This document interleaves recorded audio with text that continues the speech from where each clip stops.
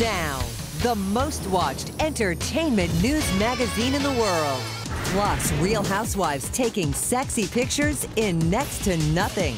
Plus, why are these real-life housewives taking naughty pictures? Don't move an inch. We have Real Housewives and the sexy Hollywood makeovers no man can resist. In tonight's blind item, a former model who's now behind the camera for incredible sexy snaps. E.T. is there as Nicole Janssen gives single mom Simone an amazing beauty boost, jewelry, hair, makeup, and a wicked wardrobe. I love this. I want to try it all on. You will try I it don't all have on. any of this at my house. Just having boudoir pictures taken of yourself is the best gift any woman can give herself.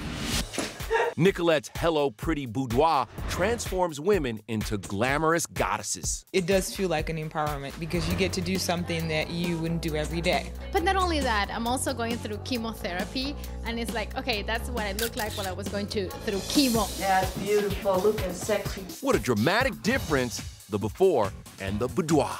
My photography is showing them how beautiful they are. I don't focus on the maybe flaw that they have. So when they see my photography, they feel beautiful. And when you feel beautiful, you are beautiful.